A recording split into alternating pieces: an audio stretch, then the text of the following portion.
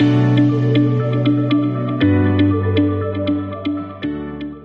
want to show you how easy it is to use workflows in Dynamics 365 Business Central. We're going to take a look at setting up a workflow for purchase orders and also the approval process for that. Then I'm going to walk you through the purchase order through the approval process. So let's take a look at it.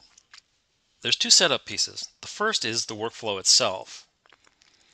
I created this workflow based on a template that comes with Business Central, and I used it just as it is. I didn't add anything or subtract anything from it. I did enable it right here. And then I also set up this approval matrix for purchase orders. You can see it here. I'm going to use these three users, David, Alicia, and then admin. And you can see for each user, I've got set up what their limit is for purchase orders. Here it's $75 for David, $1,500 for Alicia, and then admin is unlimited. I'm now looking at David's role center, and I'm looking at a purchase order he has just created to go through the approval process. So here's my purchase order. The total is over $2,900, so it does need to go through an approval process. And to start that off, David will request approval just like this, and that's it. Once I've done that, I can look at the approvals when they're in process and when they're completed by going up here. And these are the approvals here. You can see that there's three of them.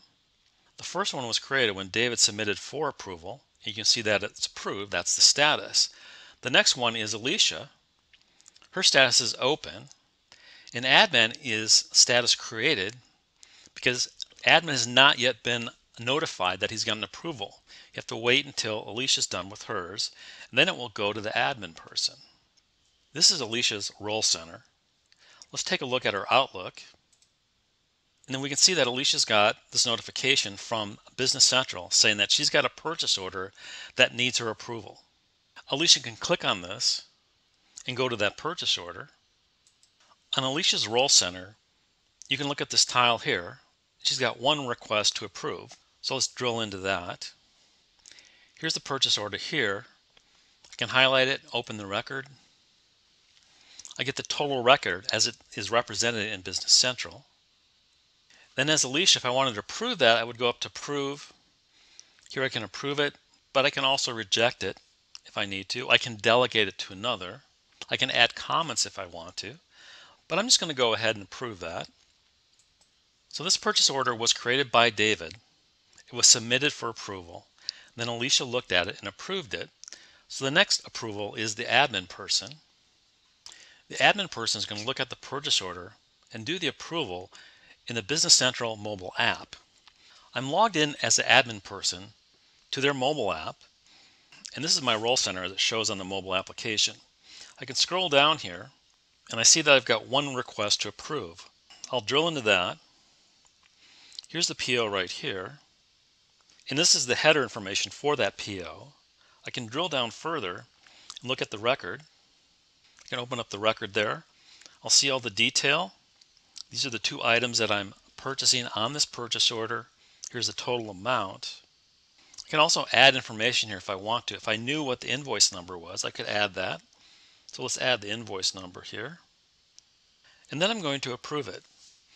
I can approve it, reject it, or delegate it to another. I can also add additional comments. I'm going to hit approve, and I'm done. Let's take a look at that purchase order. I can drill down here. Here's the purchase order. A couple of things. The status has changed to released. So now this PO can be sent out. It can be received and invoiced against. I already have the invoice number that the admin entered on his mobile device. I can look at the approvals and see those. These are all the approvals that were made, and these are the dates and times that they were made. This is a quick look at purchasing workflows within Dynamics 365 Business Central. We looked at a couple of setup items, and then we walked through an approval process where the approver could look at that information in the Business Central application. They also received an email for that, and the final approval was done in the mobile app for Business Central.